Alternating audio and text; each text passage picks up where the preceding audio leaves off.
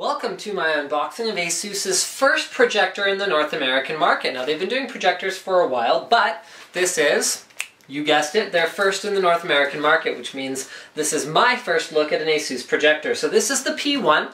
It is a portable LED DLP pocket projector, which basically means it's got low power consumption, it's got a good small form factor for traveling. Business presentations in particular are one of the sort of intended uses for this particular product. I'm going to just sort of start opening it up, and then we'll get a little bit further into the details that ASUS has on the outside of the box once I've got the accessories unpacked. This particular one is not a retail sample, so that means that it was already opened before I got a chance to open it. So let's have a closer look at the packaging itself to see what ASUS figures is special about this guy. So LED means up to 30,000 hours of lifetime. It also means instant on and off, so there's no waiting for cool down times and warm up times. HD resolution, so that's not full HD, but it's 1280 by 800. It's plenty for a PowerPoint or a spreadsheet. Auto keystone correction is going to be handy because I'll show you guys, I'll show you guys after, but it's got instant height adjustment, which means that you, instead of using the little screw on the bottom that you often use to adjust the angle of the projector, just has a little flip out stand. It is a short throw projector, so at a distance of 1 meter, so that is about the distance from here to the wall, I can actually project a 40-inch image. So I'm going to show you guys that afterwards as well. Ultra lightweight, sure, got it. And I think that pretty much covers everything that we've got on the box itself. 200 lumens brightness, okay. So that's pretty comparable to other products in this kind of a product class.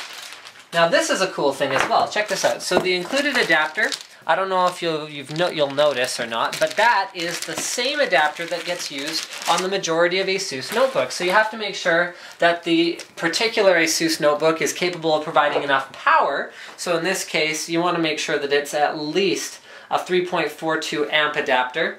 But as long as it's capable of providing enough power, the actual plug will be compatible. So that's pretty cool, right? We've also got a VGA to, appears to be, really? Is that an iPhone adapter? Only one way to find out for sure. No,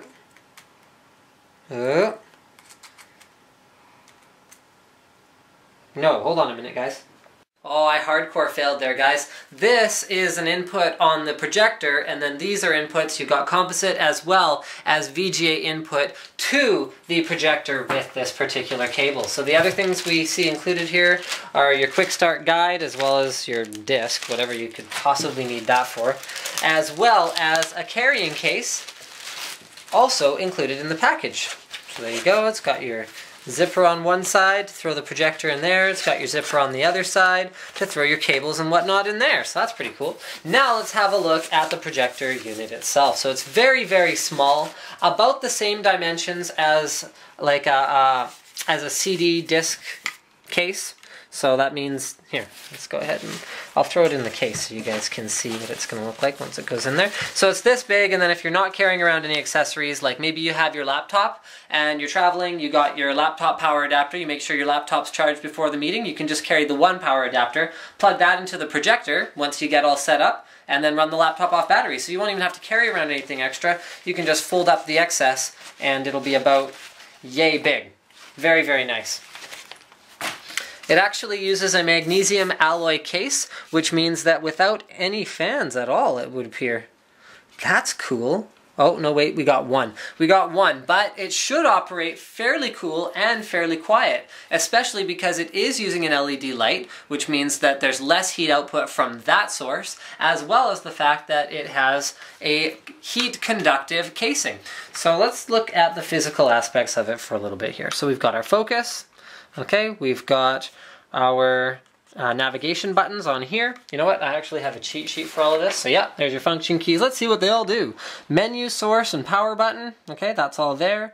And then we've got on the bottom view, you can see this is a sample, not for sale. We have a tripod socket as well as the supporting stand, which I'll show you in a minute. From the front, we've got the projection lens. No lens cover. That's kind of an interesting thing. I wonder if the retail unit comes with a lens cover. It probably wouldn't be a bad idea. I'll throw that back to ASUS. Although if you're keeping it in the case, which you probably should. It's got a nice soft velvety sort of internal, so as long as nobody walks up to your projector while you're using it and like goes like that with a quarter or whatever, then you should be in pretty good shape. And then from the back you got your Kensington lock as well as your power adapter. On this side we've also got our input, so that was for VGA and composite, so I can show you guys how that works. You can see it's labeled with this side up. There we go. And aside from the fairly limited inputs, I'd say this is more of a convenience product than anything else. So no, you're not going to be gaming on it. You're not going to be, you know, watching HD movies in a home theater. This is a very more travel-friendly, practical type of product. So you go ahead, you flip out the stand like that, because a lot of the time when you aim the projector right on the table, you end up with an image that's cut off by the table itself or too low to really be useful to anybody. So you go ahead, you flip out the stand, you put it up like that, and then 1 meter away from the wall, you should be able to project a 40-inch image. So we're going to try that in a minute.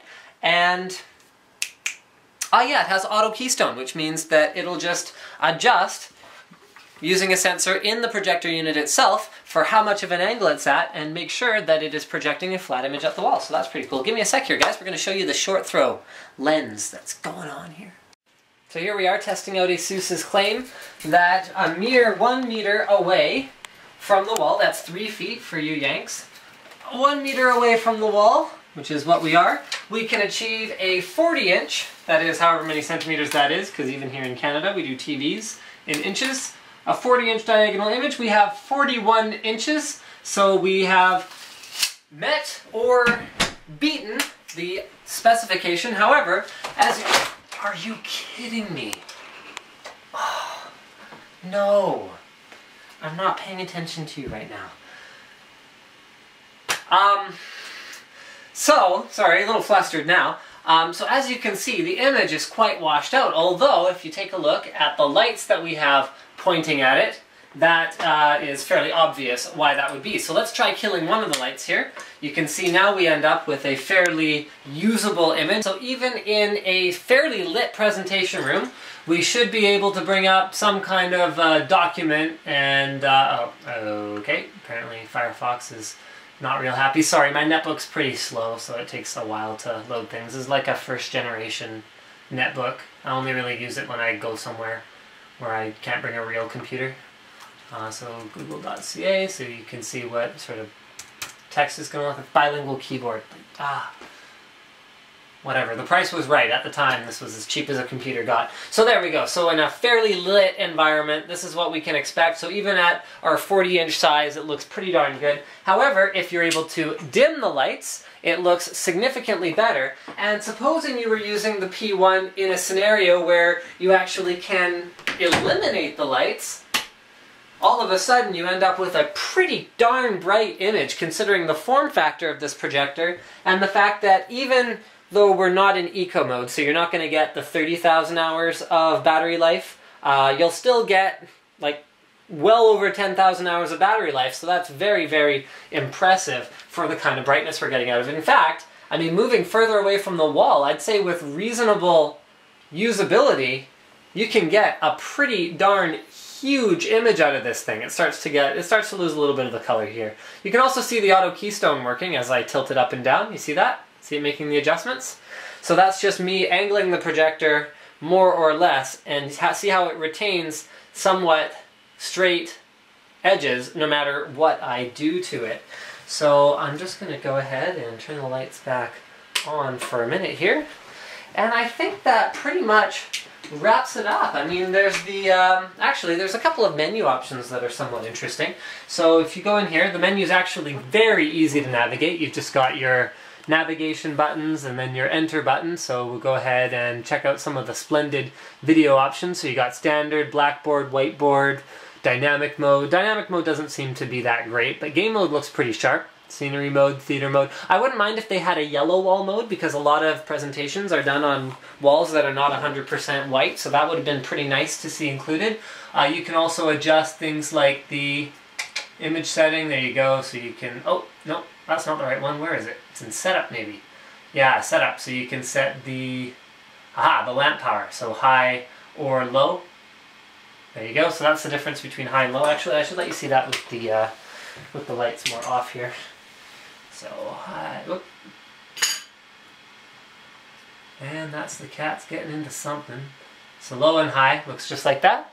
And I think that pretty much wraps it up here, guys. Press the power button again to turn off. Look at that. Instant off. Oh, and hey, if I wanted to turn it on again, I never showed you guys the instant on functionality. It turns on pretty much instantly. It takes about, I think, ASUS's spec is 5 seconds to warm up, so there you go. Thank you for checking out my unboxing and first look at the P1 portable LED projector from ASUS. Don't forget to subscribe to Linus Tech Tips for more unboxings, reviews, and other